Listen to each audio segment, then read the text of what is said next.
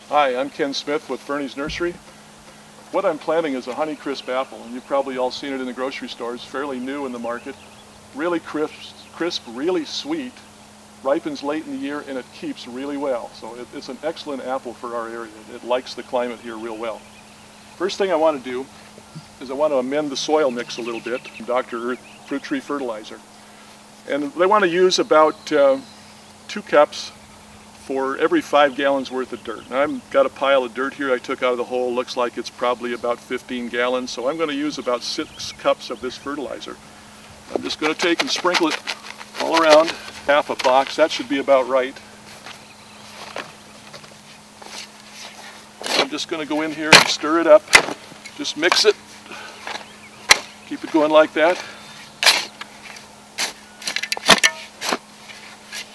And that's the soil that we're going to put back in the hole with the fruit tree.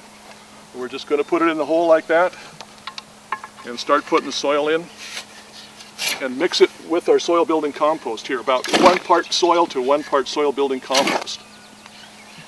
I'm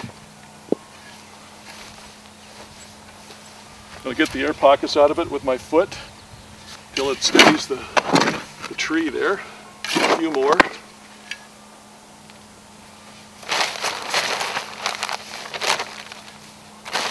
Get that soil building compost in there. Okay, I think we're getting pretty close now. Just a couple more shovelfuls of dirt. There I have it. I'm just going to kick that in there and try to leave that sod out if I can, but it doesn't hurt anything if it does get in there. A little more soil building compost all around the stem. Remember, I want to leave this bud up on top of the ground. So I'm going to work that in like we did before. Take out all the air pockets, and now I'm going to top dress it with this soil building compost all the way around. That'll help keep the moisture in, and it's good earthworm food. It'll get the earthworms working in there, and they'll bring that compost down into the root zone even more. But I want to make sure that I'm going to run my shovel handle across there, check my bud union. Yep, I'm at the right height. It's just where I want it, with that union just above the ground level. All I want to do now is water and a little bit of light pruning.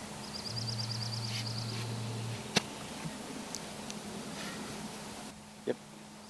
Okay, now that we've got it all planted, it's ready to go, it's been watered in, we need to prune it a little bit.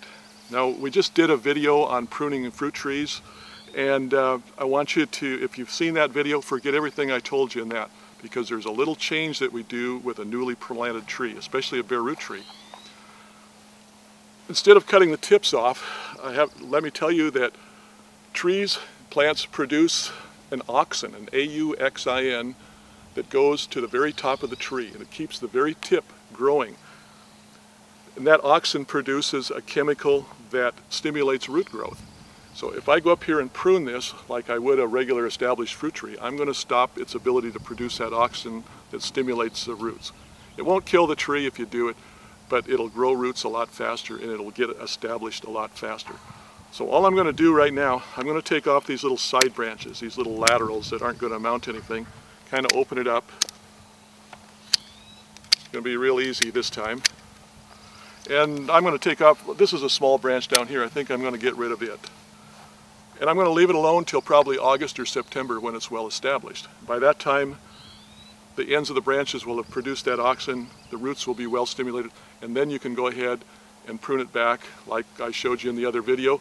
And simply by cutting it back about 1/3, cutting it above an outside bud, trying to form a candelabra, if you will. That's the best shape to think of when you're pruning a fruit tree. They need to be open in the center and have branches around the outside.